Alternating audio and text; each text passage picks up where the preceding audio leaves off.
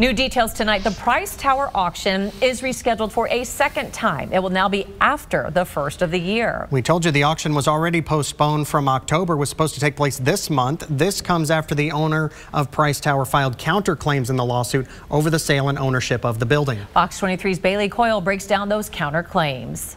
The conversation between Cynthia Blanchard and the McFarlin Building owner, John Snyder, about selling Price Tower began in May. Now there's a lawsuit which was filed by McFarlin Building back in September and is being left to the court to decide who owns the building. Cynthia Blanchard and her attorney responded to that lawsuit on November 12th. The November court documents say the items in Price Tower caused conflict between the two. Fox 23 told you in July Blanchard had sold several items unique to Price Tower due to financial troubles. Frank Lloyd Wright, as an architect, designed a lot of the furniture and the light fixtures and things that go into the projects that are custom to that project. The documents say multiple versions of a contract of sale were exchanged. On May 23rd, a final version was sent to Blanchard.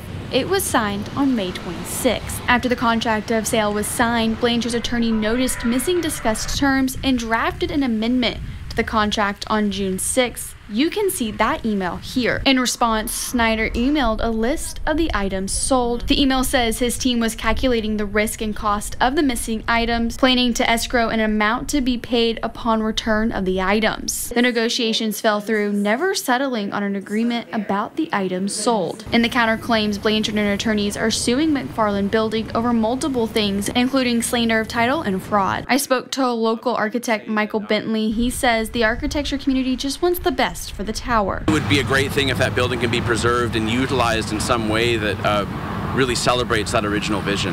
In Bartlesville, covering news that matters, Bailey Coyle, Fox 23 News.